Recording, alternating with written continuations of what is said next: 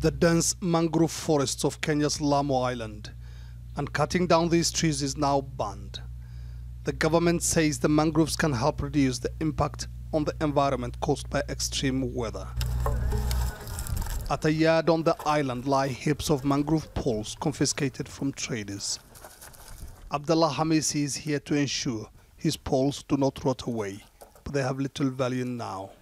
This is now unworthy for construction. It's dry and only fit for use as firewood. The ban has made life difficult for us.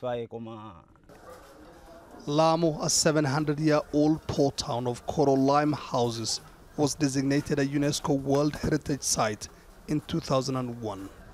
That means the people living here aren't allowed to make alterations to the buildings in the town's old quarters. A section of Lamu's 300-year-old Jamia Mosque faces imminent collapse. Worshippers are now forced to pray on just one side of it. But due to the mangrove ban, the building cannot be properly repaired.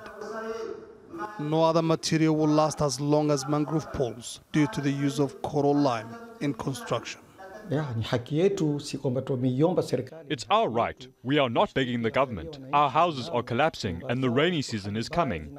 We will have a disaster here if the government doesn't heed our calls.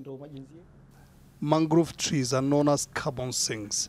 They reduce greenhouse gases by capturing carbon dioxide and taking it out of circulation. But some argue that doesn't mean they can't be harvested. More than 70% of mangrove forests in Kenya are in Lamu County. There is a reason for that, say the local community, which has been using traditional methods of conservation to protect the forest. They say the government ban is unnecessary.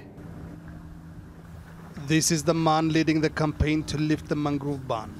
The lesson passed down to us from past generations is one of caring and nurturing the mangroves.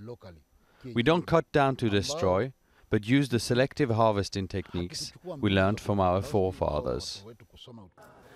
With the firm knowledge that people will be the direct victims of natural disasters if the Lamu mangroves are depleted, the government for now remains unflinching in its decision. Mohammed, Adow, Jazeera, Lamu, Kenya.